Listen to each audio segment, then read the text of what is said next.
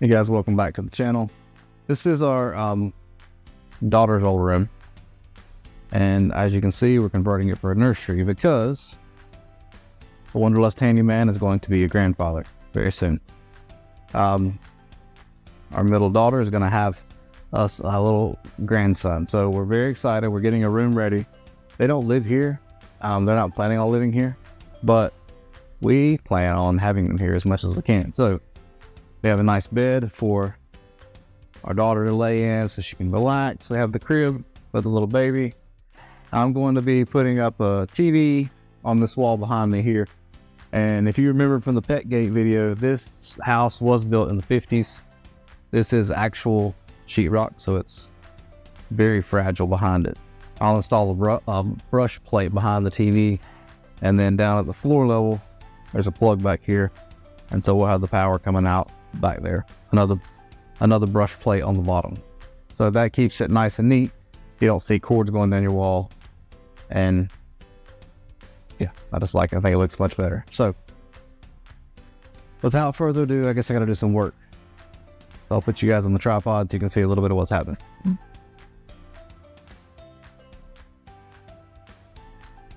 All right, so we got that up there. This is ready to put a TV on, and it will swivel this way, it'll tilt up and down. So the next thing we need to do is get these plates like this.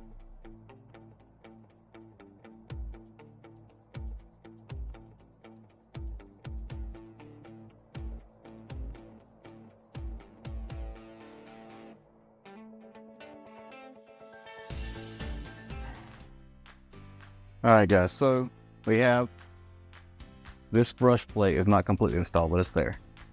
And we have this nice hole in the wall, which ate through my blade.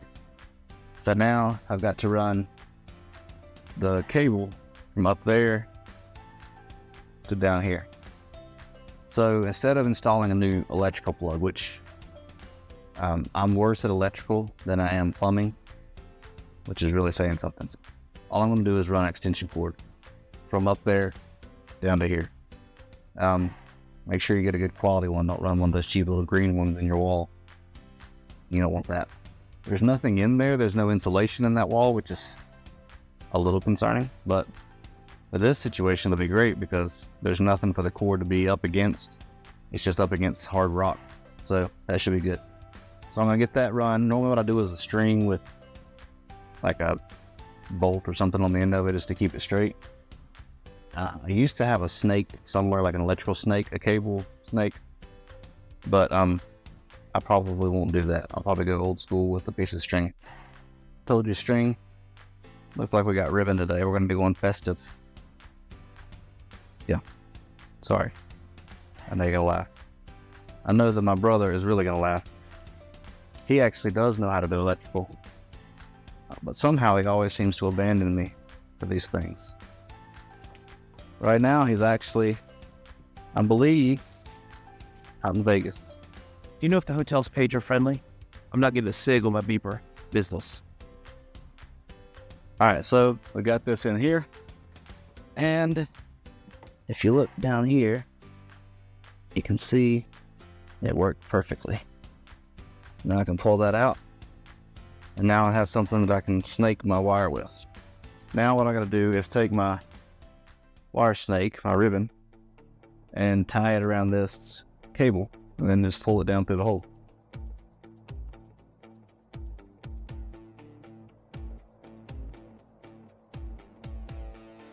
Now I'll show you how we do the brush plate.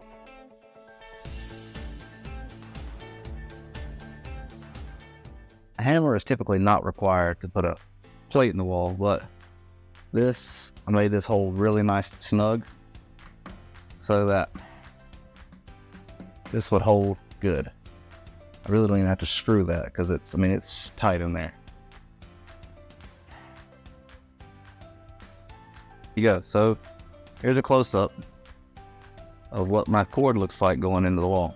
Now there's a lot of options out there. There's, like the rubber plates that have it's almost the same thing, but it's like a rubber flap. There's the kind that have almost like an arc where the wire comes out the bottom. You can do all kind of different ones. I like these. I've used these for years just because they don't require a whole lot of cutting. Some of the other ones you have to actually mount a box inside the wall. These you don't have to. I mean, you should if you wanted to do it the entirely proper way. But these brush plates just mount straight to your wall, and I mean, they're super easy. They look nice and professional. I buy them by the case. We have always ran our cords through the wall. It just makes a nice, cleaner look.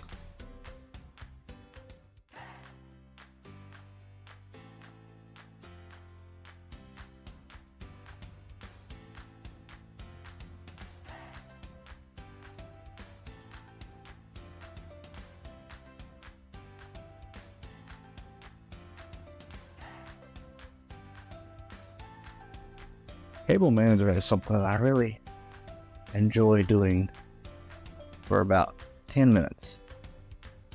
And then I get real tired of it. But check out my closet video. That is my closet video is the most amazing time I've had doing cable management, because it's just, check it out. Good. If you don't like it, I'll give you your money back. Okay, here we go. Ready? I kind of feel like Michael Scott with with his surround sound. I guess what surround sound means is that right over here, Tim.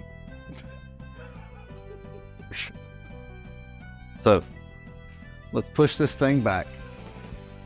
Check this out. Folds.